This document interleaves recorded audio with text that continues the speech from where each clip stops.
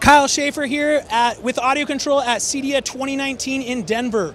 We're debuting a lot of new products and I want to go over a couple of them with you guys right now. First up, we have the 1U RS500 Subwoofer Amplifier.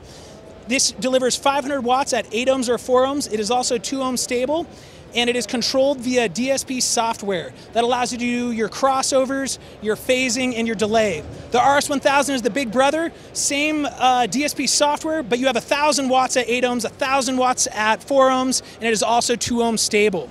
Below that, we have the Avalon G4.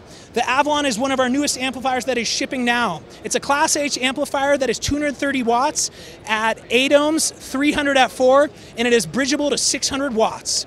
You can use this for a 2.1 system, a 3.1 system, or a 4-channel system. Works great to do the heights in your home theater system. Below that, we have the Pantages G4. This is the same topology as the Avalon, but it's 5 channels, same 230 watts at 8, 300 at 4. It is also bridgeable now compared to the previous G3 generation, and below it is the brand new Savoy G4, which is also bridgeable and has the same power ratings of 230 watts at 8 and 300 watts at 4, bridgeable to 600 watts. For more information on these products, go to our website, audiocontrol.com.